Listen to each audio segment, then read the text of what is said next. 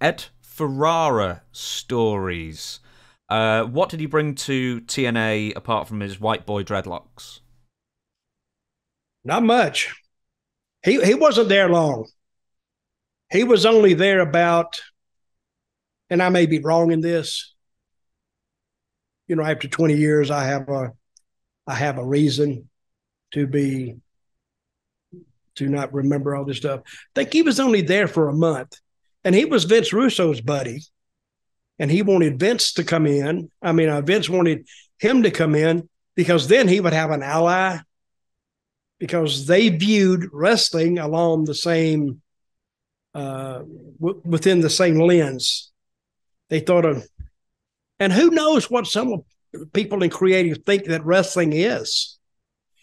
I know that the only thing that we've seen close to what wrestling used to be was the bloodline and Roman Reigns and Sami Zayn, that long-term storyline that started 9 months ago. And when's the last time we saw an angle go 9 months?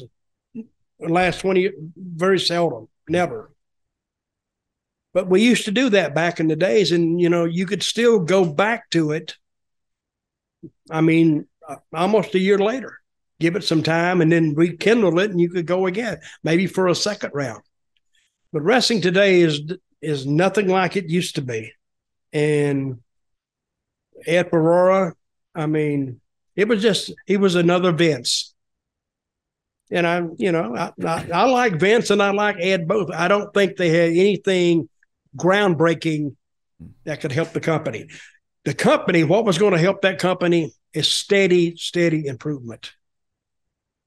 But to hotshot something here with an alien, let's say, oh my God, an alien, and people look at it like, what the hell is that?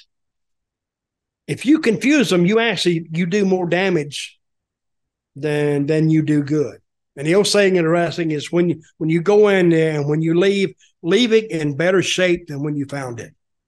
Of course, that's an old saying, and that's been abused like son of a bitch too. So, do you remember the story? I can fill in the blanks if you don't. But Jim Cornette and Ed Ferrara, I believe there was some sort of incident between those two. Do you remember hearing about it?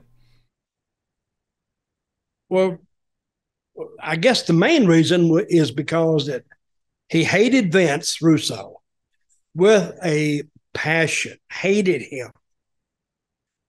And Ed Ferrara coming in, I guess, inflamed him more because now it looked like Russo was kind of upping his armament, I guess, putting some more allies in place. And Jimmy viewed these guys like the same way I did, as like they were latecomers to wrestling anyway. But Jimmy didn't like them because of personal reasons. I can accept them. I can get along with them, even though we had a different philosophy on the application of wrestling. I can get along with them. I can say, hey, and I can go eat with them. But when it come to wrestling, I didn't agree with them. And Jimmy didn't agree with them, not only on wrestling, he didn't agree with them on a personal basis. He hated them. So I don't know what happened between him and Ferrara. I'll tell you. Tell me and see if I remember it. Ed Ferrara went to WCW along with Vince Russo, and Ferrara on WCW TV immediately debuted a character called Oklahoma. I got it. Yeah. I know it. Yeah. I remember it now. Oh, Jim Ross and Cornette used to be big buddies. Used to be.